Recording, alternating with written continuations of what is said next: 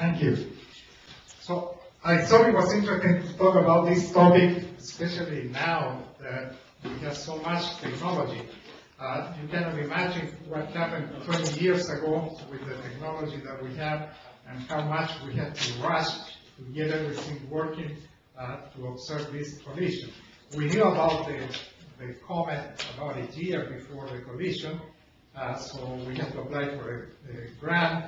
We had the grant just a few months before the collision, so I'll mention a few names of people who are still alive and here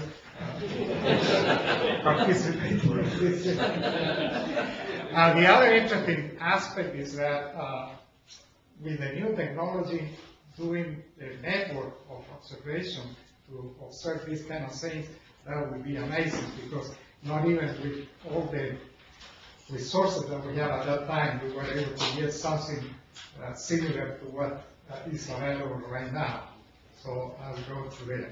After I finish, Tom is going to probably show a couple of slides with other observations that were made.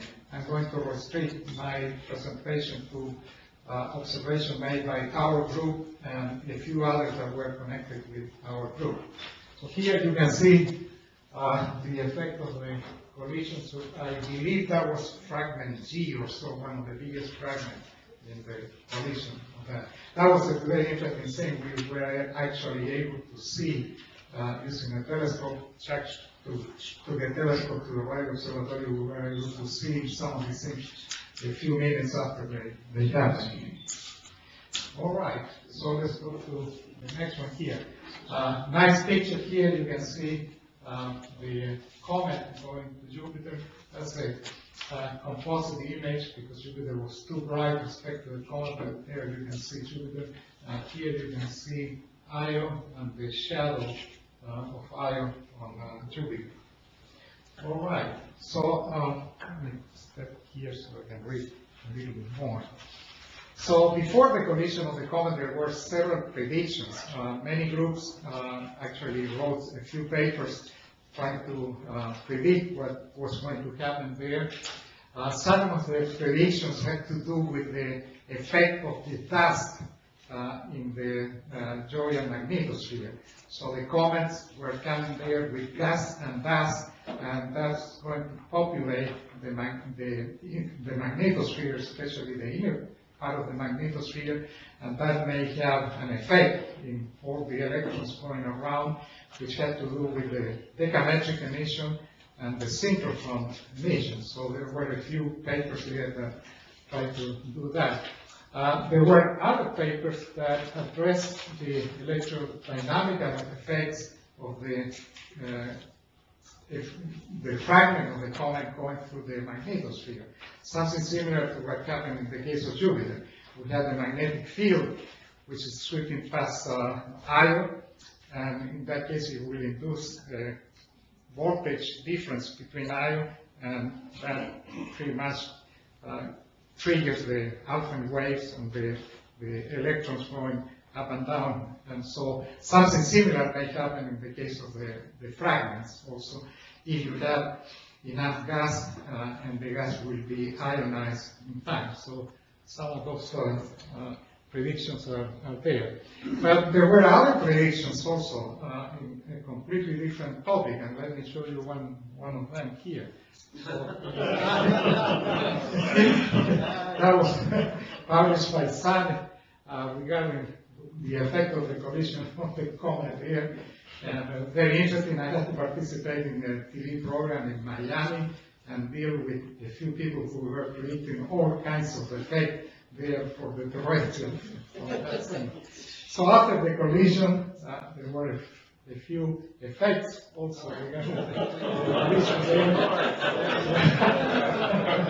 That was the proof that the alien actually see that they were trying to get help from the terrestrial there. So we thought, wow, we had to do something regarding that. So here we are trying to send use the big array. With the big array we should get there. provide some kind of help. We never hear from them, so we're not sure. All right, let's hear. These are some of the papers that were published before the collision. You can see many here. We didn't publish anything there.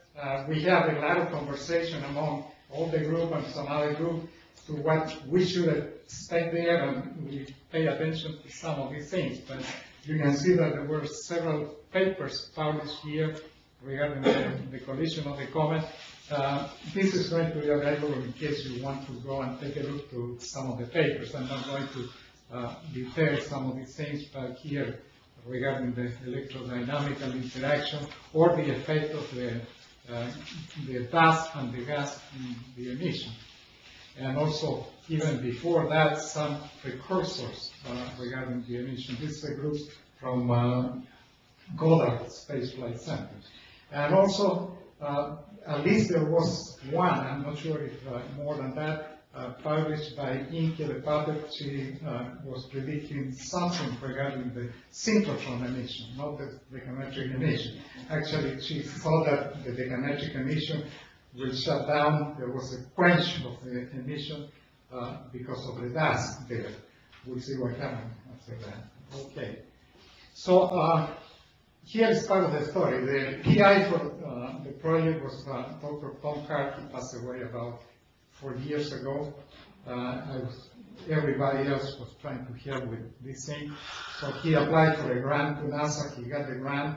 Unfortunately, the grant, I think, came in February or March. So we had to rush and buy equipment, antennas, and all kinds of things. So I'll probably detail some of the people involved in that.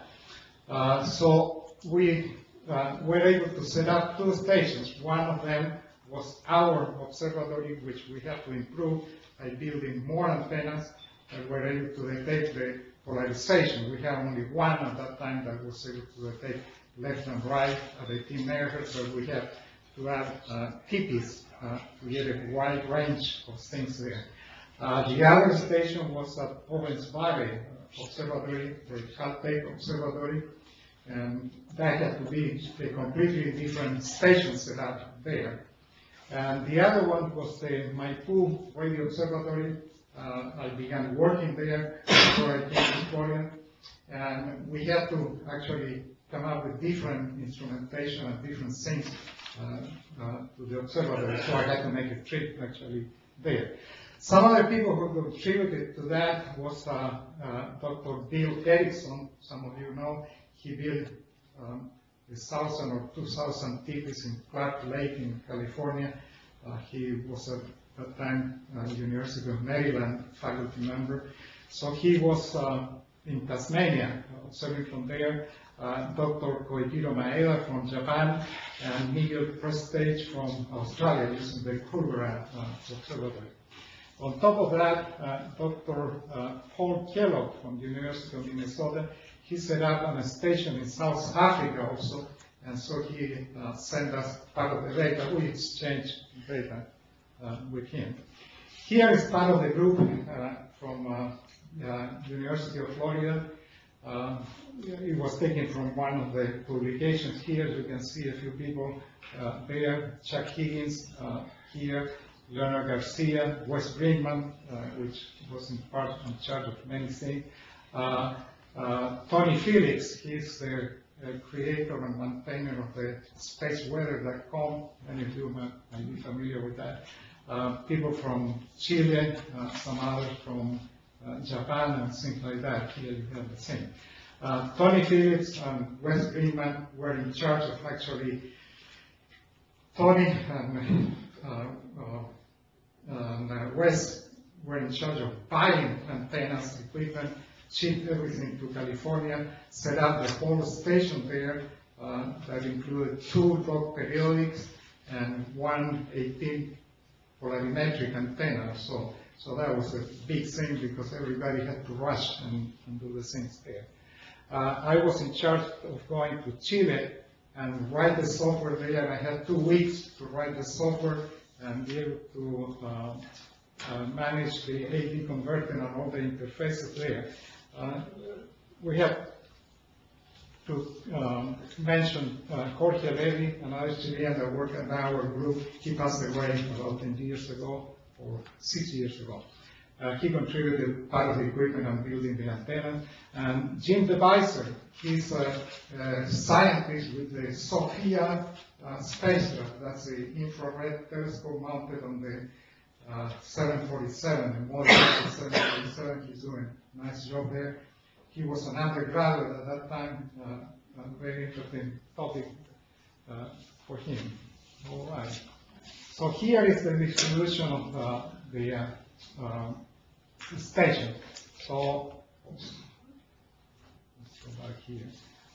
So here we have our observatory in Florida, the one in Owens Valley, the one in Maipú, and the other one in South Africa, Port Hello, Dr. Erickson there in Tasmania, Leo Prestige there in Australia, and Koichiro Maeda there in Japan. Those were the things that we were able to get information from there. All right. Here are some of the frequencies that we used to observe from different points. So using the radio observatory in Florida, Maipú in Chile, and Owens Valley, we were able to cover all these frequencies there. From Bruni Island, he set up a huge antenna there. It's a log periodic antenna that's high in a pole and has all the rest of the things there. So he said he was able to observe between 5 and 36 megahertz. He built that antenna to observe the sun at the lowest frequency at that time. From Japan, those were the frequencies that they were able to observe.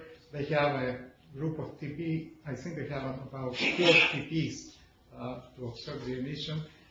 From Kulgora, we have the spectrograph that covers 15 to 57 megahertz or so. These are some of the fragments that were able to be observed from the different stations. So from our station, we were able to observe the combination of all of them, about 12 of the 23 fragments. Maeda from Japan, 6, and Erickson about 7 or so. So a combination of 19 of the fragments. That's all that we could do. Here is some of the statistics about the observations. So this is the activity that we detected during part of the year there. Here is part of the observational times, how many hours of observation, how many hours of activity we detected beginning June until September. Some of the stations didn't continue after we had the collision, but a few continued observing, so we have some sporadic things that we were able to detect there. All right, here is more of the same. So we have the CML high phase to see how much we cover that within the week of the collision, the coverage within the week of the collision. The letters that you see here are the different impacts that were observed in the CML IO phase. And here is part of the things for the months before the collision, how much time we were observing and how many hours we were able to observe there. Okay, part of the thing, we have our eyes very open to anything there. And so everybody was looking at the chart recorder, the computers and everything there, but we concentrated more on this thing, searching for pulses of emission close either before or after the collision time of the fragment, for continuous emission from Jupiter using the big array. That's a 640 dipole array, of course, about 30,000 square meters.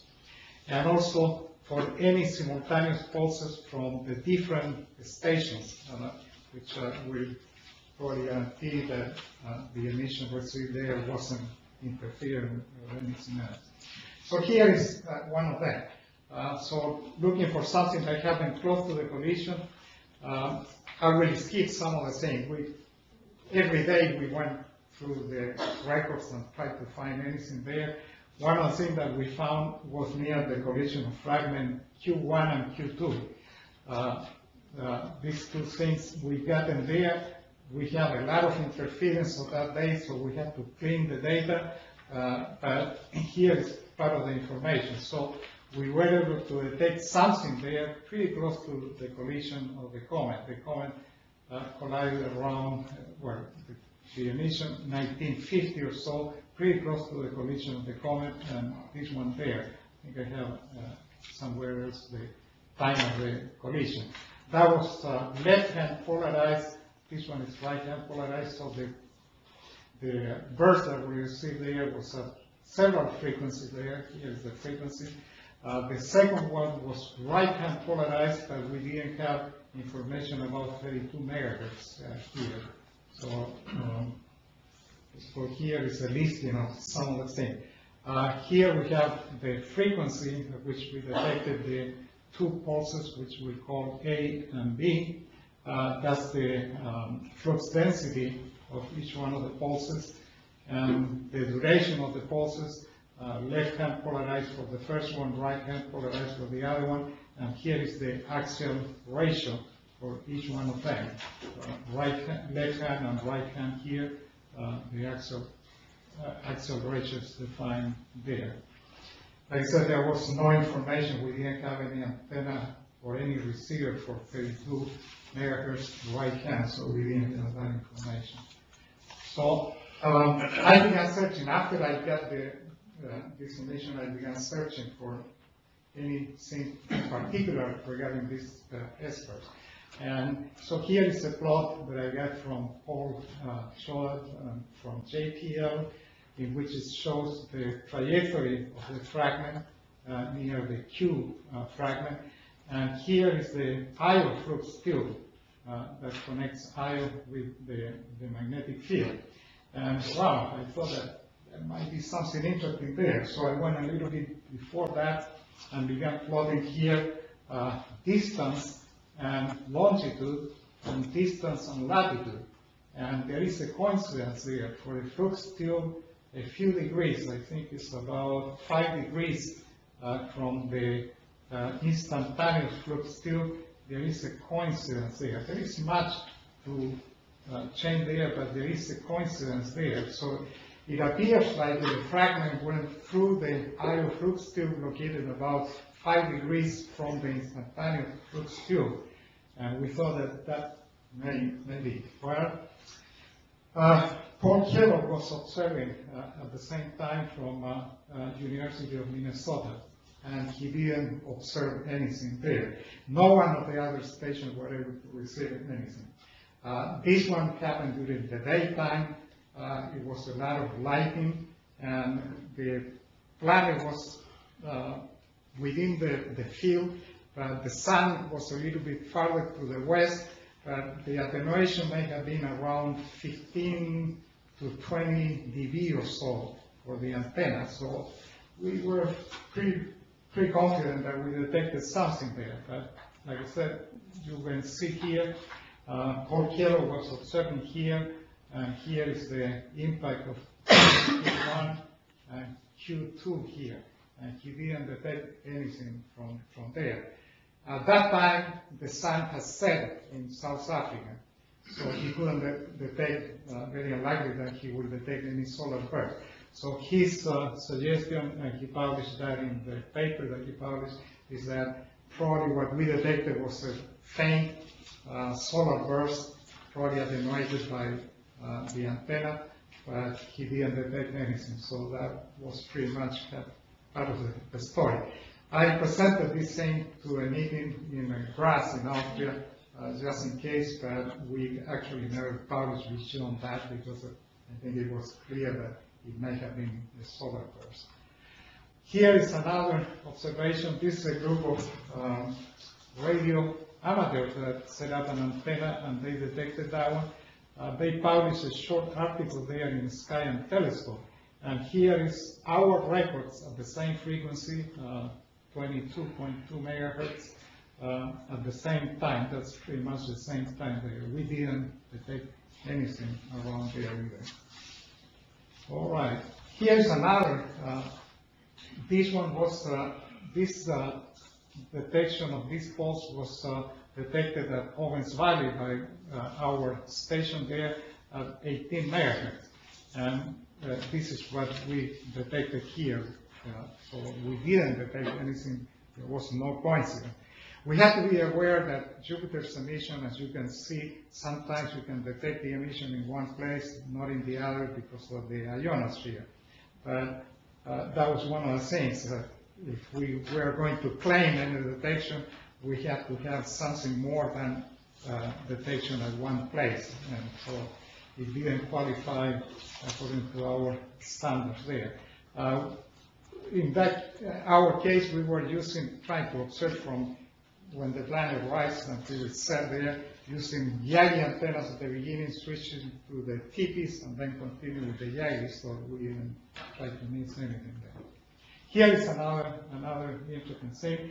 This is detected at Kulgoran fragment C. The collision of fragment C happened at 0712 universal time, a little bit before that. And here you can see two bursts, probably type of M event drifting there. But that was part of an IOB prediction. So we knew that we could get something there. So we couldn't tell that that's triggered by the comet either. Here is another one. This one, Kulgoran, they detected something here. And almost at the same time, Dr. Bill Erickson detected something there. But there is a shift there, I think I mentioned about 2 minutes there between one and the other. They were not sure. I tried to ask them, and they could not confirm if their timing was correct there. It could have been shifted there, but the fact is that there wasn't a coincidence according to what we had there. All right. Trying to detect continuous emission from there. So we use the big array, which is not operational anymore. Well, some of you know part of the story. They have removed, they broke each one of the dipoles, and they stole them and sell them for aluminum. They cut the lines, and all the antennas that we have, they cut all the line, sold them for copper for a few cents there. So we cannot operate any more antenna there. But here are some of the fragments that we were able to observe with the big array. Like I said, the big array has an effective area of about 20,000 square meters or so, trying to detect continuous emission from there. The only thing that we were able to detect was Jupiter's emission on this, close to these two fragments, but that's pretty much a predicted emission there, nothing for the other ones. Okay, here is an example with the big array. Just to make sure that we actually have the big array pointing in the right direction. After we finish with the observations, we pointed the array just a couple of degrees from where it was before, and we were able to observe one of the radio sources, Hydra A, and that is what you see there. That's in the middle of the day, around noon or so, with a lot of lightning. You can see the part of the drift scan of the Hydra A. This is just for July 16, the same beam. This array have 4 beams to the east, 4 beams to the west or so. So we didn't detect anything there, so let me go to the next one. Here, another one, the same source is here, and here we have the effect of the Jupiter emission, but that's a predicted emission also. All right, here is a diagram published by Dr. Oya from Tohoku University, in which he seems to have detected something there. So he plotted CML and 3 different frequencies, and he claimed that there was some kind of emission around here, and some other around here also. Like I said, here is what we got there. So I plotted that one in CML for all the observations begin July 16, 17, 18, 19. And this is lightning crashes here. This is calibration here. The same thing here. We didn't detect anything at any of the CML where he claimed to have detected something there. Here is another one for one of the last days, July 20, Q1 and Q2. Here we have to search around here to find and clean and come up with the reflection for these two events. Okay. We went a little bit further and we computed the occurrence probability there for the whole year, from January until the end. This is for source IO-A, IO-B, IO-A, IO-C, and this is what we got there. So we didn't detect any increase in the occurrence probability for the week of the collision either. So that's another thing. So here is finally this thing. These are some of the papers published by different people, two from us, another one from the Goddard Space Flight Center, Dr. Paul Hielo from the University of Minnesota published that. All of them reporting no emission from the collision of the comet. And these two things here, what you saw before, detected this emission in two different CML locations, and they also seem to have detected something, and they published that in this paper. I have copies of the papers. I can send them to you. I'm not sure if I'm going to, if I can do that without the copyright or not, but if you're interested to read some of the papers, we can do that. This group here was observing using the Ulysses spacecraft, which has a frequency below 1 megahertz. They didn't detect anything either. And we met there in Grass probably about 3 months after the collision. So I got a chance to talk to them also. And to Philippe Sarkat from 9's, and he said that they didn't detect anything with their antenna also. So I think that's pretty much and the same. So the observations made by our group or all the other stations that provided some kind of emission, we can conclude that we didn't detect any emission from the collision of the comet. Several other people seem to have detected something, but we cannot confirm any of those things. All right, I think that's finished with my